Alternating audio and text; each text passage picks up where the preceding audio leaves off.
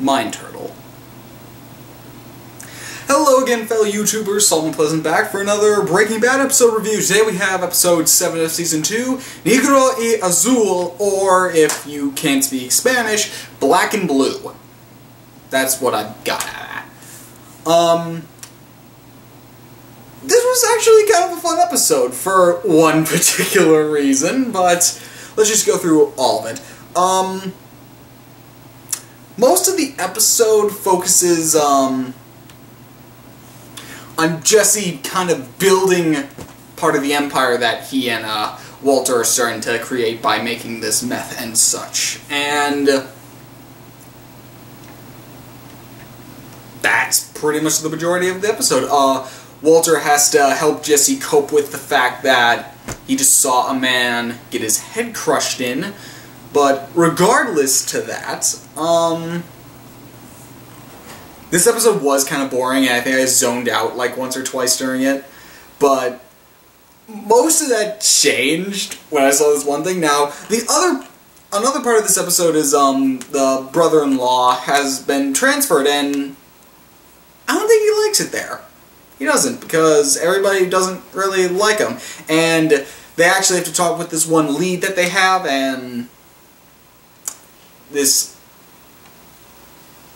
the brother-in-law doesn't really like the lead, but the best part of this episode, and I almost want to make this my favorite episode so far just because of this scene, and you all know it if you've seen the show, but I'm going to spoil this completely, but it's still awesome.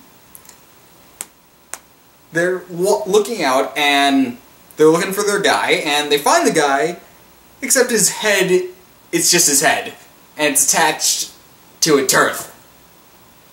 And the brother-in-law gets a little bit distraught by this, who wouldn't, and looks like he's about to get sick or something, and then so the other guy's kind of joking around. One picks up the head, and boom!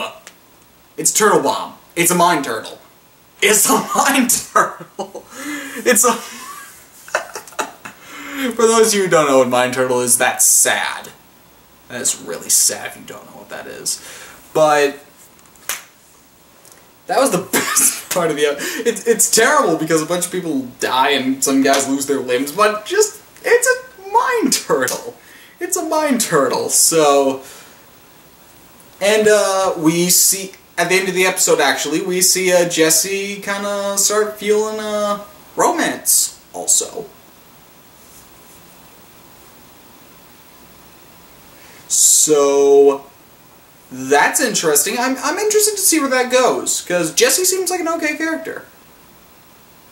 And Skylar gets a job. There we go. That was the other part. Skylar got a job. I don't care about Skylar's character though, so I wasn't really paying attention to that. Regardless though, that one scene makes it really fun. And I'm really debating whether it's my favorite episode so far. Hopefully I see another episode that'll just be like, yeah, this automatically is better.